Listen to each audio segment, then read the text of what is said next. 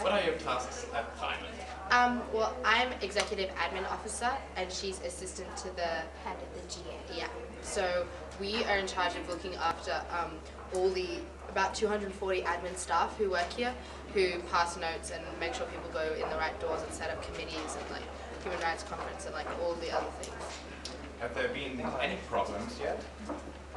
Minor Problems, but there haven't been any large ones. I think, you know, the first day is always a bit tricky, but like everyone's getting a bit more practice now, so it's all going quite smoothly now.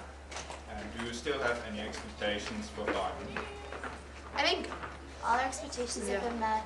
It's a good conference. It's a good conference, we've had fun, and like everyone seems to be having a good time and also working really hard, so that's all I really expected.